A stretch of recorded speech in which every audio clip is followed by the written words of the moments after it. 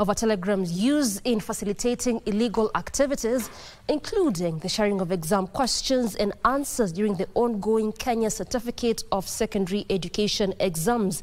The suspension, which targets mobile network providers, will take effect during key exam hours, sparking backlash from businessmen and social media users affected by the disruption.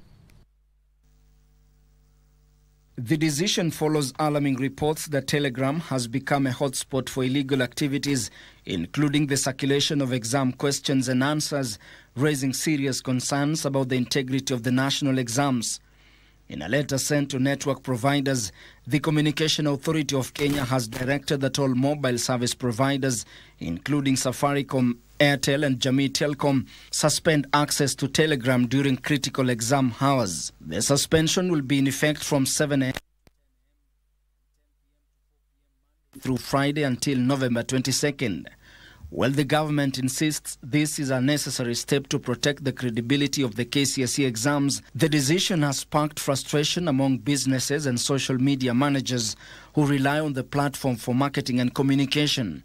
Despite this, the regulatory authority has expressed disappointment at Telegram's lack of cooperation in removing the offending channels linked to criminal activities. Ben Chumba, Lunchtime News.